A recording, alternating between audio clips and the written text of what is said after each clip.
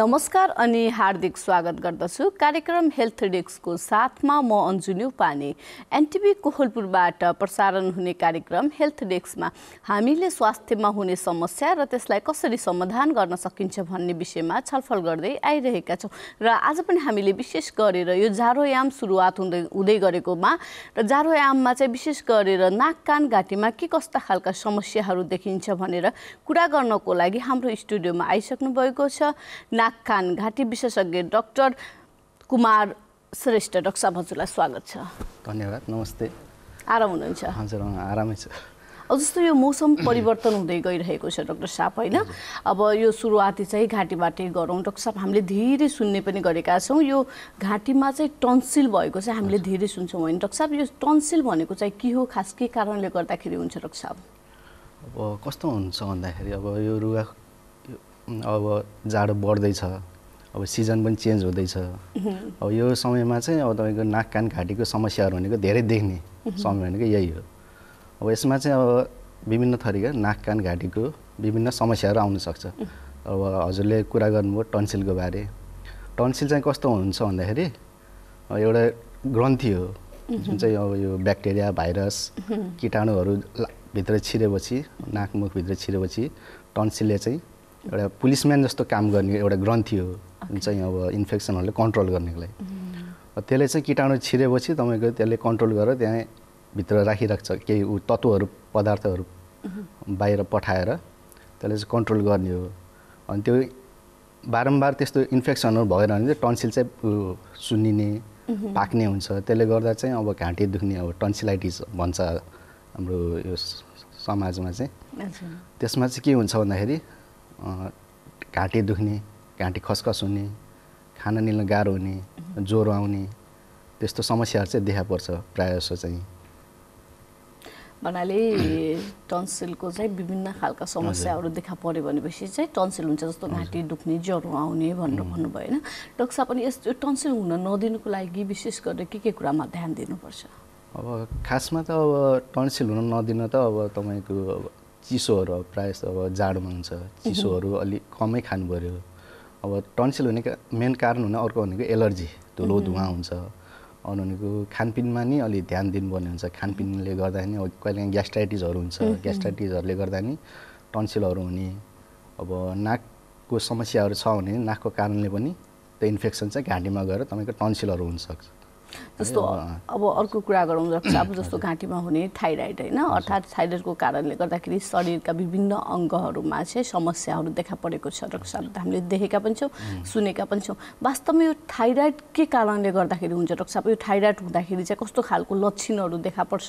यो खालको लक्षण देखा पर्यो भनेपछि त मलाई थाइराइड भयो भनेर चाहिँ थाहा पाउने हैन, र यस थाइराइड भइसकेपछि हामीले उपचार प्रविधिमा चाहिँ के कस्तो गर्नुपर्छ? या त मेडिकलमा गएर कुनै औषधि हो किनेर खाने कि या त डाक्टरको परामर्श अनुसारले चाहिँ हामीले उपचार गर्ने डाक्टर साहब के गर्दाखेरि ठिक हुन्छ? अब थाइराइड भनेको चाहिँ अब हाम्रो यो समुदायमा देखिरहने एउटा समस्या हो। थाइराइड भनेको खासमा चाहिँ रोग चाहिँ होइन, एउटा थाइराइड भनेको एउटा ग्रन्थि हो हाम्रो जुन यो घाँटीको अगाडिपट्टि हुने हो।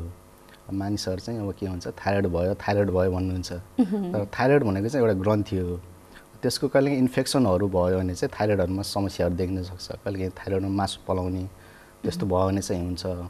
अब थाइराइड सुन्निनेलाई चाहिँ ठुलो हुने त्यसलाई चाहिँ हाम्रो समुदायमा चाहिँ के भने गलगाँड अथवा इङ्ग्लिसमा चाहिँ गोइटर भनिन्छ। त्यो चाहिँ अब विभिन्न कारणले हुन्छ। अब पहिला चाहिँ अब कस्तो हुन्छ भने हाम्रो समुदायमा पहिला चाहिँ अब आयोडिनको डिफिसियन्सी भने कमीले गर्दाखेरि चाहिँ आयोडिनहरू खानामा नुनमा कमी हुने भएकोले चाहिँ पहिला चाहिँ आयोडिनको कमीले चाहिँ हुन्थ्यो गलगाँड हुने। तर आजकल चाहिँ अब यो चाहिँ अब परिवर्तन भएको छ। आजकल चाहिँ अब यो मोडर्न सोसाइटीमा चाहिँ तपाईँको यो जुन अब खानपिनमा यो केमिकलहरू, रासायनिक पदार्थहरू हैन, अनि अब अर्को भनेको जेनेटिक है, वंशानुगत पनि हुन्छ। कुनै चाहिँ अब तपाईँको यो क्यान्सरहरू हुँदाखेरि जुन रेडिएसन थेरापीहरू जुन सेकाउने भन्नुहुन्छ नि त्यसले गर्दा नि हुन्छ। अब जिनहरूमा म्युटेसनहरू भएर कहिले थाइरोइडहरू हुन्छ। अब यसको मेन लक्षणहरू चाहिँ अब यो चाहिँ अब लक्षणहरू चाहिँ अब दुई भागमा डिभाइड गरेको छ। तपाईँको एउटा भनेको हाइपरथाइरोइडिजम, अर्को भनेको हाइपो है। हाइपरमा चाहिँ तपाईँको थाइरोइड हर्मोनहरू चाहिँ बढी ब्लडमा चाहिँ रगतमा चाहिँ बढी सेक्रेसन गरेको हुन्छ थाइरोइडले चाहिँ। अर्को भनेको चाहिँ तपाईँको थाइरोइडको कमी, थाइरोइड हर्मोनको कमी भएर चाहिँ अब लक्षणहरू देख्छ। अब लक्षण पनि अब फरक फरक हुन्छ। हाइपरथाइरोइडिजममा तपाईँको अब एकदम शरीरमा एकदम जाडो लाग्ने, गर्मी लाग्ने हुन्छ हाइपरथाइरोइडिजममा चाहिँ। अर्को भनेको तपाईँको तौलहरू घट्ने, अनि एकदम अब मुटु ढुकढुक हुने, अनि जिउहरू एकदम गल्ने, तिनीहरू चाहिँ अब समस्याहरू देख्न सक्छ थाइरोइडमा चाहिँ। अब त्यो चाहिँ त्यसको जाँचको लागि चाहिँ तपाईँले अब रगतको जाँचहरू गराएर हेर्नुपर्ने हुन्छ। अब क्लिनिकमा गएर त्यत्तिकै औषधि किनेर खान चाहिँ भएन।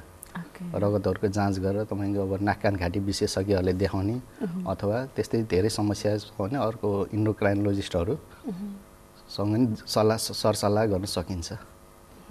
जस्तो हजुरले भनेअनुसारले जस्तो डाक्टर साहब अब यो आयोडिनको मात्राको चाहिँ ब्यालेन्स नमिलेर, अर्थात् आयोडिनको मात्राको कमी भएर पनि गलगाँड आउँछ भनेर हामीले सुनेका पनि छौँ डाक्टर साहब, होइन?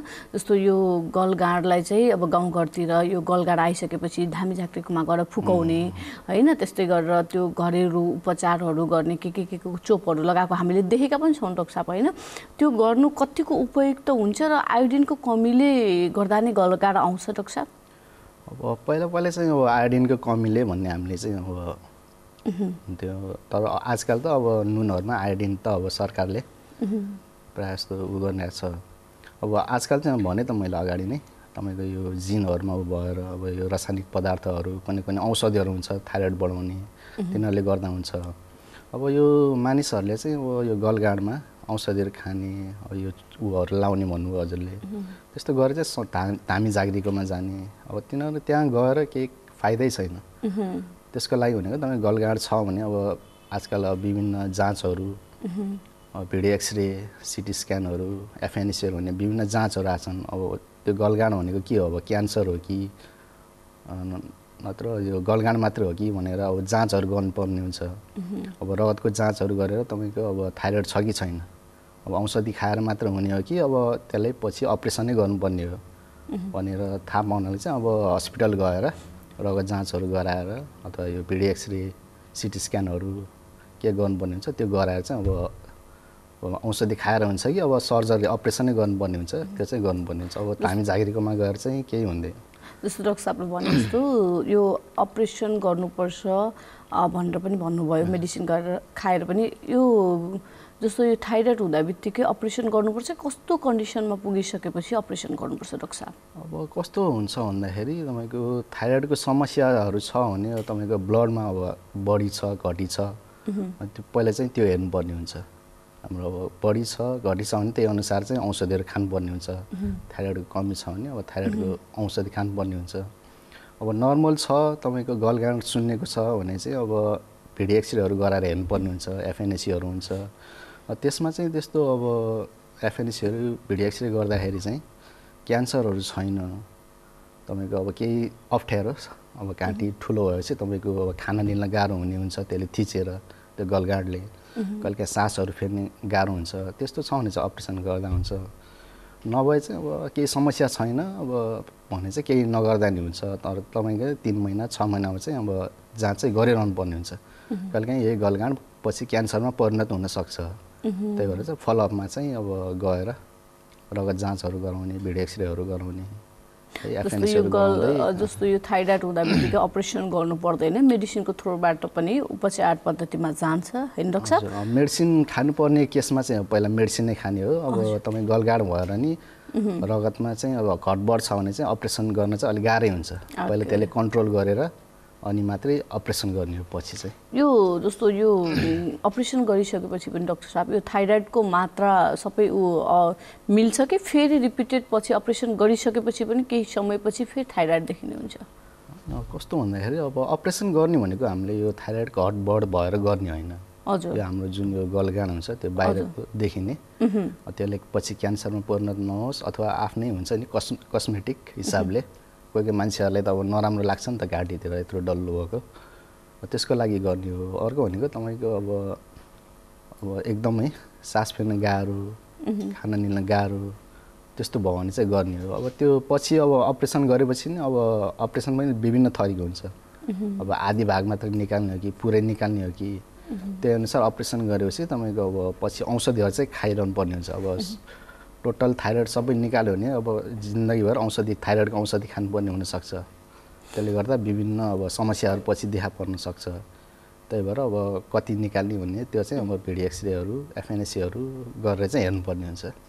जस्तो डाक्टर साहब यो चिसो मौसम लाग्दै पनि छ, हामी कार्तिकको लगभग अन्तिममा छौँ होइन, मङ्सिर पुसमा एकदमै बढी मात्रा अब हाम्रो नजिक चिसो आउँदै पनि छ, विशेष गरेर हामी तराई क्षेत्रमा पनि बसेका छौँ डाक्टर साहब। यो अहिले कुरा गर्नु पर्दाखेरि हामीले नाकबाट रगत आउने कुरा जुन छ नि, यो चाहिँ जाडो महिनामा बढी मात्रामा नाकबाट रगत आएको देख्छौँ। तर आम मान्यता अनुसारले के छ भन्दाखेरि गर्मीयाममा चाहिँ गर्मीको कारणले गर्दाखेरि रगत आउँछ नाकबाट भन्ने पनि हामीले सुनेका छौँ डाक्टर साहब। यो कतिको तथ्य के हो डाक्टर साहब? यो खास कुरा जाडोमा बढी मात्रामा आउने हो कि गर्मीमा आउने हो? अब कस्तो भन्दाखेरि अब जाडो गर्मी प्रायःजसो दुवै टाइममा चाहिँ रगत चाहिँ अब आउने नै हुन्छ। त अब गर्मीमा चाहिँ कस्तो हुन्छ भने तपाईँको गर्मीमा तपाईँको बाहिर वातावरण एकदम सुक्खा हुन्छ। त्यो बेला चाहिँ अब हाम्रो सास लिँदाखेरि सुक्खा हावा भित्र जान्छ, त्यसले गर्दा चाहिँ नाक चाहिँ सुक्खा हुन्छ। त्यसले गर्दा नसाहरू अलि बाहिर एक्सपोज हुन्छ। त्यसले गर्दा कहिलेकाहीँ नाक कोट्याउने, हाच्छियो आउने त्यस्तो गरे प्रेसरहरू पऱ्यो भने नाकको जुन नसाहरू फुटेर तपाईँको रगत आउने हुन्छ। अब जाडोमा चाहिँ कस्तो हुन्छ कहिले रुगाखोकी लाग्छ, इन्फेक्सन हुन्छ, ब्लड भेसलहरू पनि एकदमै उनीहरूले कमजोर जस्तै हुन्छ। त्यो बेला पनि अब हाच्छियो आएर रुगाखोकी लाग्यो भने चाहिँ तपाईँको इन्फेक्सनहरू भएर तपाईँको नसाहरू फुट्ने हुन्छ कि। अब यो सिजन पनि अब जाडो लाग्न लाग्यो, अब इमर्जेन्सीमा हाम्रो धेरै जस्तो केसहरू अहिले यो नाकबाट रगत आउने नै आइरहेछन् आजकल। भनेपछि त्यस्तो छैन, मौसम अनुसार अब प्रायः जस्तो चाहिँ अब जाडोमै धेरै आइरहेको हुन्छ हाम्रो चाहिँ। जस्तो मौसमको कारणले गर्दाखेरि पनि धेरै मात्रामा चाहिँ रगत आउने भयो भन्नुभयो डाक्टर साहबले होइन। जस्तो गर्मीमा पनि जाडोमा पनि जुन नाकको चाहिँ ब्लक भएर होइन, ब्लक भन्नाले अब नसाहरू अलि एक्सपोज भएर पातल भएर अनि त्यसमा तपाईँहरूले प्रेसरहरू दिनुभयो, धेरै हाच्छियो आउने, धेरै छिछि गर्ने, बल लाएर छिछि गर्ने, नाक कोट्याउने। युजली बच्चाहरूमा चाहिँ नाक कोट्याउने गर्छ। त्यसले गर्दा नसाहरूमा नाकको नसा। अहिले जाडो महिनामा त अब आगो ताप्ने बढी मात्रामा प्रचलन हुन्छ होइन, हिटर भयो, एसी भयो, त्यो चाहिँ सुक्खाको कारणले गर्दाखेरि पनि सुक्खा हुन्छ। जाडोमा नि हिटरहरू आगो बालेपछि तपाईँको नाकहरू सुक्खा हुने, त्यसले गर्दा नि हुन्छ। यो चाहिँ नाकको एलर्जी चाहिँ खास के कारणले गर्दाखेरि हुन्छ डाक्टर साहब? नाकको एलर्जी भन्नाले अब एलर्जी भनेको हाम्रो एउटा रियाक्सन हो। रियाक्सन हाइपर सेन्सिटिभ रियाक्सन हुन्छ। हाइपर सेन्सिटिभ भन्नाले अब जुन चाहिँ अब बाहिरको वातावरणको यो हाम्रो कीटाणुहरू अथवा कुनै पदार्थ त्यसको जब नाकभित्र छिर्छ हाम्रो बडीले चाहिँ अब त्यसलाई रेस्पोन्स गर्न थाल्छ। एकदम हाइपर एक्टिभ रियाक्सन भन्छ त्यसलाई चाहिँ। त्यसलाई चाहिँ अब इन्फेक्सन फैलिन नदिन त्यो हाम्रो बडीको इम्युन सिस्टमले चाहिँ एन्टिबडीहरू प्रड्युस गर्छ, त्योसँग लड्ने क्षमता उ गर्छ। यो कतिको रिस्क छ डाक्टर साहब यो एलर्जी चाहिँ? अब रिस्क त भइहाल्छ तपाईँको। अब त्यसले गर्दा चाहिँ तपाईँको अब एलर्जी हुन्छ हुँदैन। अब एलर्जी भनेको तपाईँको हाम्रो चाहिँ अलि कमै उ छ, पुरै रिजल्भ हुने अब छैन। अब मेडिसिनहरू प्रयोग गरेर स्प्रेहरू हालेर तपाईँको अलिक कम चाहिँ गर्न सकिन्छ, तर पुरै निको चाहिँ हुँदैन। औषधि खानुन्जेल ठिक हुन्छ, कोही कहिले चाहिँ फेरि अब औषधि छोडेपछि फेरि बल्झिने हुन्छ। यसबाट बस्नको लागि औषधि नै खानुपर्छ कि फर्दर कुनै ट्रिटमेन्टमा जानुपर्छ? बस्नु भनेको तपाईँको यसबाट अब केबाट एलर्जी भएको त्यो पहिला थाहा हुनु पऱ्यो आफूलाई। प्रायः जस्तो धुलो धुवा अब यो सिजनल एलर्जीहरू हुन्छ, जस्तै यो फुलको यो पोलेनहरू होइन, अब कहिले जाडो तिनीहरूले पनि हुन्छ, चिसोहरूलेबाट। अब थाहा हुनु पऱ्यो आफूले केबाट एलर्जी भएको छ। कोही कहिले खानाबाट एलर्जी हुन्छ, त्यो थाहा हुनु पऱ्यो। त्यसपछि अब त्यसबाट बच्नु पऱ्यो मेन त्यो। अरू भनेको तपाईँको मेडिसिनबाट औषधिहरूबाट चाहिँ अब कम गराउन सकिन्छ अलि। अब एन्टिहिस्टामिनिक भन्ने हुन्छ, अर्को स्टेरोइड स्प्रेहरू त्यो हालेर अनि मास्कहरू लगाएर हिँड्नु पऱ्यो। डाक्टर साहब यो धेरै लामो समयसम्म नाकहरू चाहिँ बन्द भएको, स्मेलहरू थाहा नपाउने खालको समस्याहरू पनि हुन्छ होइन, यो खास के कारणले गर्दाखेरि हुन्छ डाक्टर साहब? अब लामो समयसम्म तपाईँको यो नाकको इन्फेक्सन भइरह्यो भने तपाईँको अब मासु पलाउने हुन्छ। कोही चाहिँ एलर्जीहरूबाट नाकमा मासु पलाउने हुन्छ। अब सुनिन्छ कहिलेकाहीँ नाकको भित्रको मासुहरू सुनिन्छ। त्यसबाट अब हाम्रो बास्नाहरू चाहिँ माथिसम्म हाम्रो बास्ना आउने ठाउँ भनेको नाकको माथितिर हुन्छ ओके त्यहाँसम्म हावा पुगेन सासको उहरू पुगेन नसाहरू सबै उ हुन्छ त्यस एलर्जीहरूमा मासु पलायो भने ब्लकेज हुन्छ त्यसले गर्दा चाहिँ तपाईँको अब यो बास्नाहरू चाहिँ गन्धहरू चाहिँ माथि पुगेन भने चाहिँ तपाईँको अब त्यो बास्नाहरू थाहा नहुने त्यस्तो चाहिँ हुन्छ भनेपछि माथिको हजुर जुन अब जस्तो यो हामीले धेरै मात्रामा सुनेका छौँ डाक्टर साहब यो नाक बाङ्गो भयो पछि समयमा चाहिँ नाक बाङ्गो हुँदै गएको भनेर पनि सुन्छौँ खास यो के कारणले गर्दाखेरि हुन्छ अब नाक बाङ्गो हुने त्यो पछि त हुँदैन अब यो भित्रको नसाहरू चाहिँ बाङ्गो भएको नाक चाहिँ दाढी बाङ्गो दाढी हजुर हाम्रो अब यो नाकको बनावट चाहिँ तपाईँको 20-25 वर्षसम्म चाहिँ अलिक बढ्दै हुन्छ त्यसपछि त बढ्ने हुँदैन अब यो भनेको त्यो बेला अब तपाईँको बाङ्गो देख्यो भने हो नभए अब कोहीलाई चाहिँ पछि सिम्टमहरू यस्तो देख्न सकिन्छ त्यसले गर्दा थाहा हुने हो यो बाङ्गो छ के छ अब कोहीलाई बाङ्गो भयो भने तपाईँको समस्या चाहिँ हुँदैन नाकको दाढी बाङ्गो भयो नि कोहीले जब चोट लाएर हुन्छ नाकको दाढी बाङ्गो हुने कोही चाहिँ अब जन्मजातै बाङ्गो हुन्छ अथवा बढ्दै गएपछि बाङ्गो हुन्छ त्यसले चाहिँ अब कतिको समस्या दिएछ आफूलाई त्यो अनुसार चाहिँ अब उपचार गर्ने नगर्ने कोही बाङ्गो भयो भने समस्याहरू छैन भने केही गर्नु नपर्ने हुन्छ ओके जस्तो यो तरल पदार्थ पानी बगिराख्छन् नाकबाट डाक्टर साहब अझ विशेष गरी यो जाडो महिनामा हैन बढी मात्रामा बगिराख्ने कहिले कसो बग्ने त एउटा रुगाखोकीको कारणले हुन्छ भन्दाखेरि कन्टिन्यू बगिराख्छन् यो खास के कारणले गर्दाखेरि हुन्छ डाक्टर साहब अब कन्टिन्यू बग्ने भनेको तपाईको एउटा त पिनास भन्ने हुन्छ ओके पिनास भनेको नाकको इन्फेक्सन भएपछि तपाईको यो कति 3 महिना भन्दा बढी सम्म भयो भने चाहिँ अब एकदम एक्युट क्रोनिक भन्ने हुन्छ एक्युट भनेको चाहिँ 3 महिना भन्दा कमको समयमा भयो अब रिजल्ट निको भयो भने ठिक त्यसले चाहिँ एक्युट भनिन्छ अब 3 महिना भन्दा माथि गयो भने चाहिँ अब त्यसले चाहिँ क्रोनिक भनिन्छ त्यसमा चाहिँ तपाईको अब नाकमा सिङ्गानहरू बग्ने अब इन्फेक्सन पिनास भनेको हाम्रो थैलो हावा मुखमा हुने ओके त्यो इन्फेक्सन भएर भने तपाईको बाक्लो सिङ्गानहरू आउने अर्को भनेको एलर्जीको समयमा नि तपाईको अब पानी जस्तो पातलो है त्यस्तो पानीहरू चाहिँ आउन सक्छ त्यो मेन चाहिँ एलर्जीकै कारणले हुन्छ त्यस्तो चाहिँ एलर्जीको कारणले गर्दाखेरि अर्को भनेको पिनास भयो पिनासको कारण जस्तो डाक्टर साहब अब आज हामी कुरा गरिरहेका छौँ नाक कान घाँटी सम्बन्धीका विभिन्न त्यसभित्रका पनि विभिन्न रोगहरूको विषयमा चाहिँ हामीले कुरा गरिरहेका छौँ डाक्टर साहब अब अहिलेको जेन्युन कुरा गर्दाखेरि यो कानबाटमा पिप भरिने हैन कानबाट पिप भरिने अनि त्यसपछि कानबाट पिप चाहिँ खास किन आउँछ डाक्टर साहब अब कानबाट पिप आउने धेरै कारणहरू छन् अब कस्तो भन्दाखेरि अब कानको बाहिर हाम्रो कान चाहिँ अब 3 भागमा विभाजन गरिएको छ एउटा भनेको बाहिरी कान अर्को भनेको मध्य कान र अर्को भनेको चाहिँ तपाईँको भित्री कान हुन्छ अब बाहिरी कानमा अब विभिन्न समस्याहरू जस्तै अब फोहोरहरू भयो कानेगुजीहरू गिलो कानेगुजीहरू भयो तपाईँको अब खटेराहरू आयो भने त्यहाँबाट नि अब पानीहरू बग्ने हुनसक्छ अर्को भनेको मध्य भागको कानको इन्फेक्सन त्यो इन्फेक्सन भयो तपाईँको जालीहरू पाल पर्यो भने चाहिँ त्यहाँबाट इन्फेक्सन भएर तपाईँको पानीहरू आउन सक्छ भनेको अब बाहिरी भाग पनि हुन्छ मध्य भाग पनि हुन्छ कहिलेकाहीँ जाली पाल पर्ने त्यस कारण पनि अब धेरै कारणहरू हुन्छन् अब यो विभिन्न खालको कारणले गर्दाखेरि आउने भयो पिप भन्नु भयो हैन जस्तो यो गाउँघरतिर चाहिँ काने गुजी भरियो भनेपछि त्यसमा तेल हाल्ने हैन अनि झन् त्यो कोटाउने प्रविधि पनि छ नि त हैन अब त्यस्तो गर्दाखेरि त झन् बढी मात्रामा चाहिँ इन्फेक्सनलाई बढाउने भयो गाह्रो हुने भयो नि डाक्टर साहब जस्तो यसबाट बच्नको लागि जस्तो काने गुजी आइसकेपछि बच्नको लागि के कस्तो माध्यमहरू अपनाउनु पर्छ अब धेरै जस्तो मानिसहरू चाहिँ के गर्छन् भने काने गुजीहरू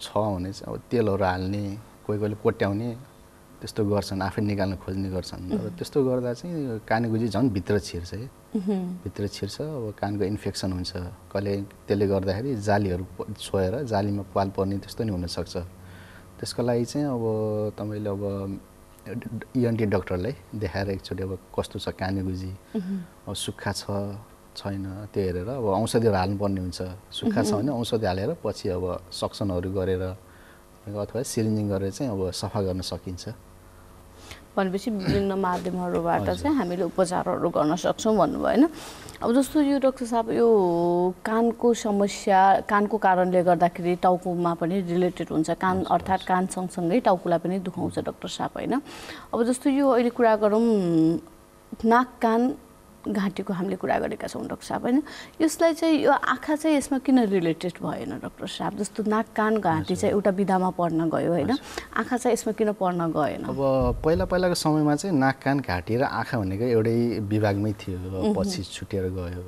अब कस्तो हुन्छ भने नाक कान घाँटी भनेको तपाईँको अब सबै तिनटै कनेक्सन छ कि एकै उसमा कनेक्सन भएर हो अब आँखा कहिलेकाहीँ अब नाकको इन्फेक्सनले आँखामा नि जान चाहिँ सक्छ आँखामा पनि एउटै रिलेटेड भयो नि त होइन अनि यसलाई चाहिँ छुट्टै पार्टमा चाहिँ किन राखियो अब आँखाको नि अब पछि अब छुट्टै विभागहरू बनाएको छ अब उसको नि अब भेग सिम्पटमहरू अब समस्याहरू डिफ्रेन्ट समस्याहरू आएर हुनसक्छ जस्तो यो डाक्टर साहब यो कानमा पानी पर्यो भनेपछि चाहिँ कस्ता कस्ता खालका समस्याहरू देखा पर्छन् अब जस्तो हाम्रो गाउँघरमा नुहाउँदाखेरि बच्चादेखि लिएर बुढो मान्छेसम्म पनि पानी पर्छ होइन पानी पर्दा बित्तिकै अब त्यो कानमा कोट्याउने कानबाट पानी झार्ने जस्तो प्रविधिहरू हामीले देखेका पनि छौँ होइन कानमा पानी परिसकेपछि त कतिको रिस्क हुन्छ डाक्टर साहब अब कानमा पानी परेर त्यस्तो केही त हुने होइन अब कानको जाली कस्तो छ यदि कानको जालीमा प्वाल छ पानीहरू गयो भित्र गयो भने त्यसले चाहिँ अब कान पाक्ने इन्फेक्सनहरू भएर कान पाक्ने चाहिँ हुन्छ अब कहिलेकाहीँ अब कानको जाली प्वाल छैन भने चाहिँ अब तपाईँको भित्रबाट कानको भित्री मध्य भागमा चाहिँ अब पानीहरू जम्यो भने चाहिँ त्यो चाहिँ हाम्रो नाकको पछाडिबाट आउन चाहिँ सक्छ अब कानको जाली प्वाल छ पानीहरू गयो भने चाहिँ अब पाक्ने हुन्छ त्यसको लागि चाहिँ मेडिसिनहरू हाल्नुपर्ने हुन्छ कानमा थोपा औषधिहरू कहिलेकाहीँ एन्टिबायोटिकहरू खानुपर्ने हुन्छ भनेपछि अलिकति रिस्क पनि हुन्छ त्यसले गर्दा सुनाइमा कम हुन्छ कहिलेकाहीँ अब पाकिरहने हुन्छ कानभित्रको हड्डीहरू कहिलेकाहीँ अब त्यसले गर्दा कुहिरहने हुन्छ जस्तै जाडो महिना आइरहेको छ डाक्टर साहब होइन अब चिसो मौसममा विशेष गरेर नाक कान घाँटीमा चाहिँ विशेष गरेर हामीले के कुराहरूमा चाहिँ सतर्कता अपनाउनुपर्छ के कुरामा ध्यान दिनुपर्छ अब यो जाडोमा अब युजली तपाईँको अब रुगाखोकी लाग्ने भने एकदमै कमन हो अब यसले चाहिँ अब नाक कान घाँटी तिनटै भागहरूमा चाहिँ समस्याहरू ल्याउन सक्छ अब कानमा भनेको तपाईँको अब कहिलेकाहीँ अब रुगाखोकी लाग्यो भने कान डम्म हुने डम्म हुने कान दुख्ने त्यस्तो हुन्छ जुन चाहिँ हाम्रो नाकको पछाडि एउटा पाइप हुन्छ त्यो नाक र कान कनेक्ट गर्ने जोड्ने एउटा पाइप हुन्छ त्यो रुगाखोकी त्यही पाइपबाट गएर कानमा जान्छ हाम्रो इन्फेक्सनहरू चाहिँ कानमा जान्छ त्यसले गर्दा अब हावा कहिलेकाहीँ अब इन्फेक्सनहरू कानमा गएपछि त्यहाँ अब पिपहरू भर्ने जालीहरू रातो हुने कान दुख्ने त्यस्तो समस्या चाहिँ हुनसक्छ त्यसले गर्दा अब दुखाइ बढ्दै गयो भने तपाईँको अब जाली फुटेर पिपहरू निस्किनु हुन्छ एउटा समस्या त्यो भयो अब त्यसमा नि अब कानमा पानी तेल गयो भने चाहिँ अब पाकिरहने हुन्छ कान चाहिँ एउटा समस्या त्यो भयो अब त्यसले गर्दा कानहरू अलिक कम सुन्ने कान डम्म हुने हुन्छ अरू भनेको नाकमा चाहिँ अब त्यो नाकबाट पानीहरू बग्ने हुन्छ अर्को भनेको तपाईँको अब ब्याक्टेरियल इन्फेक्सन नाकमा युजली अब कमन कोल्ड भनेको रुगाखोकी भनेको भाइरलले गर्ने हो त्यसमा नि अब भाइरल भनेको तपाईँको 7 दिनमा युजली निको भइहाल्छ त्यसमा नि अब ब्याक्टेरियाले इन्फेक्सन गर्यो भने चाहिँ तपाईँको लामो समयसम्म भयो भने चाहिँ तपाईँको नाकबाट अब ब्याक्टेरियल साइनसाइटिसहरू पिनासहरू हुनसक्छ बाक्लो सिङ्गानहरू आउने टाउको दुख्ने ज्वरोहरू आउने हुनसक्छ अर्को भनेको घाँटीमा चाहिँ अब तपाईँको अब यही नाकको इन्फेक्सन तल गएर तपाईँको टन्सिलाइटिसहरू फ्यारिन्जाइटिसहरू घाँटी दुख्ने खसखस हुने ज्वरो आउने निल्न गाह्रो हुने त्यस्तो समस्याहरू चाहिँ आउन सक्छ सर बस्नको लागि के कुरामा चाहिँ ध्यान दिनुपर्छ अब मेन त अब सकभर त रुगा लाग्ने नदिने नै बेस हो त्यसको लागि अब आफै अब न्यानो कपडाहरू लाउने चिसो खानेकुराहरू नखाने अब रुगा लाग्न जस्तो लाग्यो भने आफूले हुन्छ नि अब यो ज्वरो आयो भने अब सिटामोलहरू खाने अनि अब त्यस्तो धेरै नै गाह्रो होइन एकचोटि अब नाक कान घाँटीको डाक्टरलाई देखाएर अब सल्लाहहरू लिन सकिन्छ अब कोहीले अब क्लिनिकमा गएर औषधि खाने एन्टिबायोटिकहरू खाने त्यस्तो गर्छन् तर भाइरल ज्वरो छ भने चाहिँ एन्टिबायोटिकहरू केही खान नपर्ने हुन्छ अब त्यस्तै अब गाह्रो भने चाहिँ इएनटी डाक्टरलाई सल्लाह लिएर अब औषधि एन्टिबायोटिक खाने नखाने उहाँसँग सल्लाह लिने राम्रो हुन्छ भनेपछि चाहिँ डाक्टरको सल्लाह अनुसारले चाहिँ विशेष ध्यान दिनु पर्यो जाडो महिनामा चाहिँ विशेष गरेर रुगाखोकीबाट चाहिँ बस्नु पर्यो तातो कुराहरू खानु पर्यो न्यानो भएर बस्नु पर्यो धुलो धुवामा चाहिँ हिँड्नु भएन। डाक्टर साहब एकदमै आज एकदमै राम्रो टपिक, नाक कान घाँटी विशेषज्ञको रूपमा चाहिँ आज हामीले कुरा गरेका छौँ। नाक कान घाँटीमा चाहिँ के कस्ता खालका रोगहरू लाग्छन् र त्यसबाट कसरी बच्न सकिन्छ भन्ने विषयमा आज हामीले कुरा गऱ्यौँ। आफ्नो समयको व्यस्तताको बावजुद पनि यहाँ स्टुडियोमा आएर यति धेरै स्वास्थ्य सम्बन्धी कुराहरू, विशेष गरेर नाक कान घाँटी सम्बन्धी कुराहरू भनिदिनु भएकोमा डाक्टर साहबलाई धेरै धेरै धन्यवाद। धन्यवाद हजुरलाई नि, समय मिलाएर हामीले बोलाउनु भएकोमा, आफ्नो कुरा राखिदिनुमा हजुरलाई धेरै धेरै धन्यवाद। दर्शकबिन हामी फेरि पनि अर्को सातामा स्वास्थ्यमा हुने समस्या र त्यसलाई कसरी समाधान गर्न सकिन्छ भन्ने विषयमा छलफल गर्नेछौँ र त्यतिन्जेलसम्मको लागि म लगायत मेरो सम्पूर्ण टिम बिदा माग्छौँ। हस्त नमस्कार।